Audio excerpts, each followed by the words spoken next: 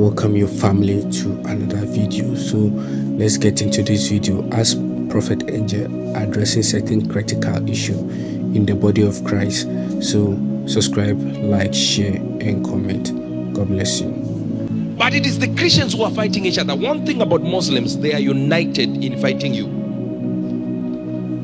Christians are united in fighting each other.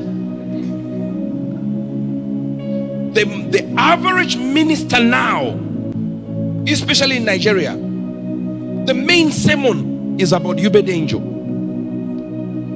Pastor Chris, this man of God, Adeboye, Oyedepo, this one, it's like a game. They say they've been sent to weed out imposters, yet they themselves are the imposters.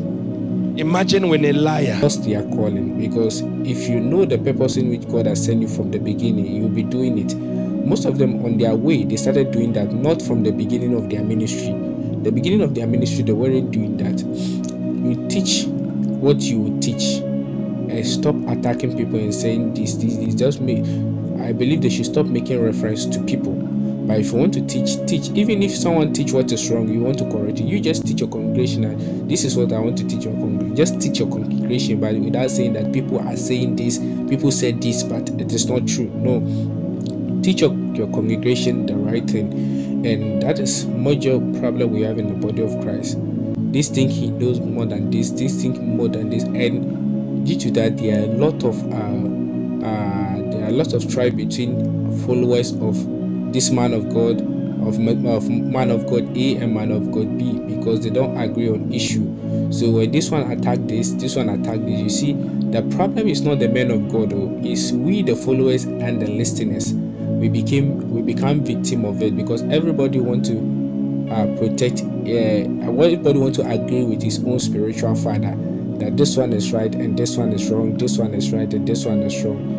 And that has become a major issue in the body of Christ. You see, especially we the young ones coming up, because it's easy for we to be indoctrinated because we believe in this man of God. So whatever the man of God said, even though he is wrong, but because he's our father, we will follow him, and because he's teaching common sense, we follow him. But I believe that there should be, everybody should respect what he is called to do.